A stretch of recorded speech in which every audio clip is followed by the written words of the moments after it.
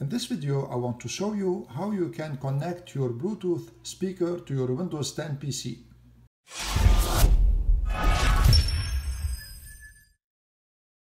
Depending on the model of the speaker you have, you should put the speaker into pairing mode. Here I'm showing you on a Sony speaker. So first we need to turn it on and then long press the power on button. Wait for it. Bluetooth pairing. And here it is in pairing mode. Now we can connect it to our Windows 10 device. I'm gonna show you another speaker. This is a Soundcore Mini. Also, it has another button to pair it. So first turn it on. It is on. And to put it in pairing mode, you need to press this button and hold it for 3 seconds.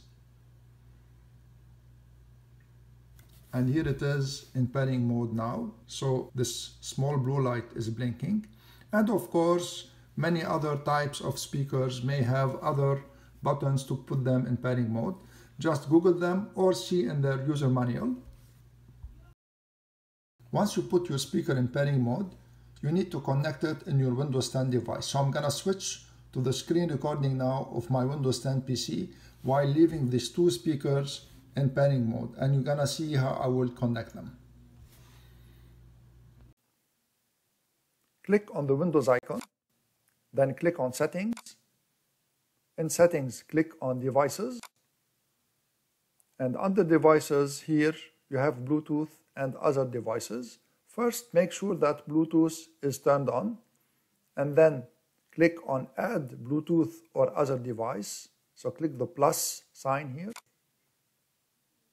And now here, click on Bluetooth, mice, keyboard, pens, or audio, and other kinds of Bluetooth devices.